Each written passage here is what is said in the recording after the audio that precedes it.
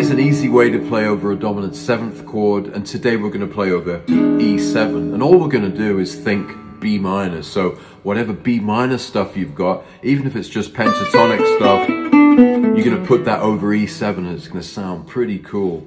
Here's a lick that I use over E7, and it basically stems from B minor. There's the B minor triad, right? And then I'm just going.